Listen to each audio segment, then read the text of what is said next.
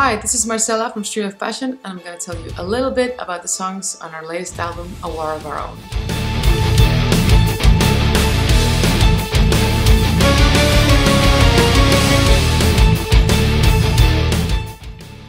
Monster is one of multiple songs on this album that were inspired by the drug wars in Mexico.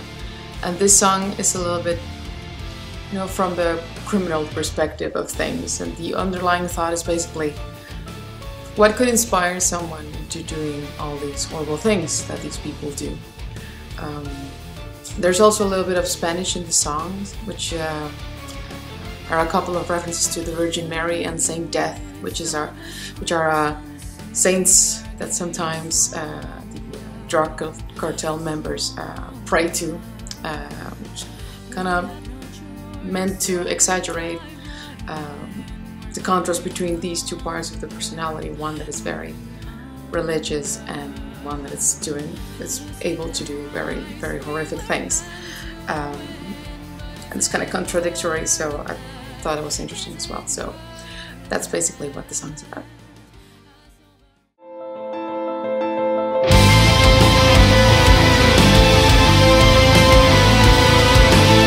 A War of Our Own is a song that is also inspired by the situation in Mexico, but it's more from the other perspective, the perspective of the innocent people, regular people. I have the impression that all these things that have happened in the last few years, they have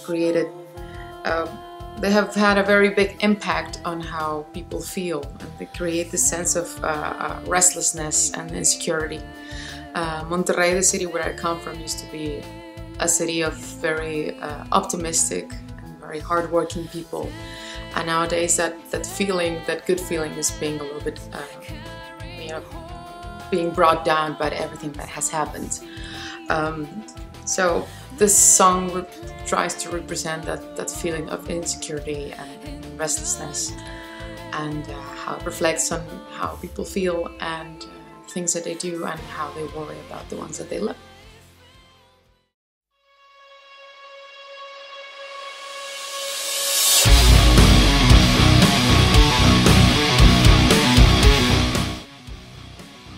The Curse was one of the first songs that we wrote for this album, and it's inspired by, the struggle that most artists have to go through at some point in their lives to continue producing their art. You get this calling to make art, to make music. It can bring you a lot of satisfaction. There's no greater feeling of being able to connect with people through art or through music. So it can be very, very rewarding. But at the same time, it can ask of you to give up a lot more than you initially intended to. So in a way, it's a gift, because it can bring you a lot of satisfaction and it can be very rewarding, but it's also a curse. Because it can ask of you way bigger sacrifices than you ever intended to make. The song also asks a question, I think, that we, all artists, most musicians have asked ourselves at some point, and that is, how far are you willing to go to keep doing what you do? How far will you take it, and how many sacrifices are you willing to do in order to continue making music, making art? This house turned down, everyone left tainted as we realized. Autophobia is a song that was inspired by a friend of mine who recently went through a divorce. In Mexico, getting married, and especially getting married at the church, is still a really, really big deal. So when you make that commitment, it's supposed to last forever, but it can also mean that when things are going wrong, that you're going to try to do everything that you can to make it work, which of course is logical, but also seen it that people will go through extra extents to hide what they're feeling and try to pretend that everything is okay. Well, there's basically no reconciliation possible. And you know, there's also a really big fear of being alone linked to this whole ending a very long relationship and ending a strong commitment. So these two things were the main inspiration for the song.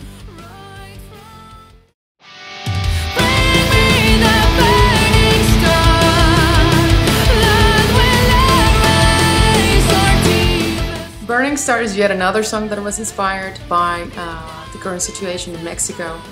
And well, basically the idea that in order to really bring a change in the country's situation, a revolution might be necessary. And I'm not talking about literally an armed revolution, you know, actually setting stuff on fire, but more of an ideological revolution, you know, for all of us to open our eyes and realize that that we need to stand up for each other in order to bring a change. We can't keep turning our backs away from injustice. We have to try to be as righteous as we can.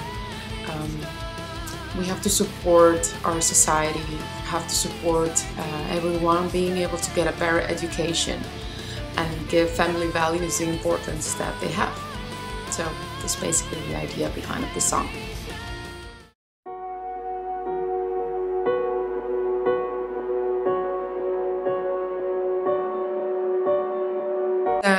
The ballad from the album, I think it's one of the darkest ballads that we've ever written, and it's basically inspired on someone that I know,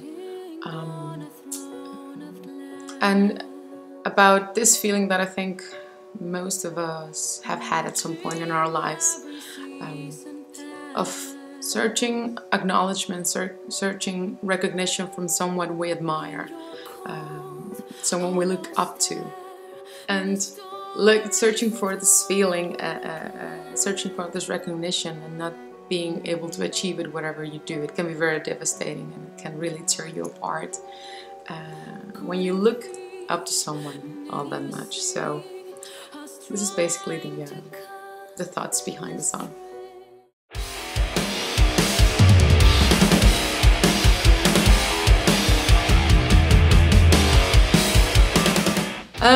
Well, I've been living in Holland for almost 6 years now, and even though it was my own choice to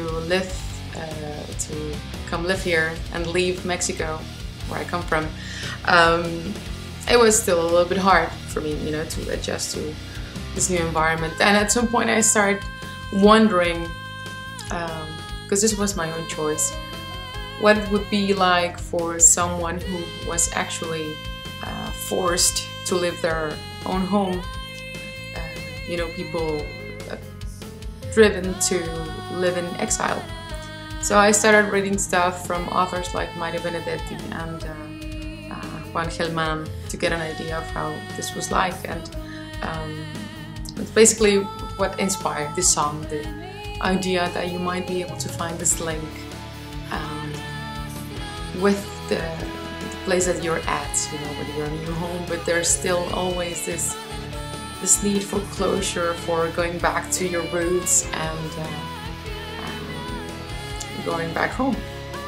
So basically that's the inspiration for the song.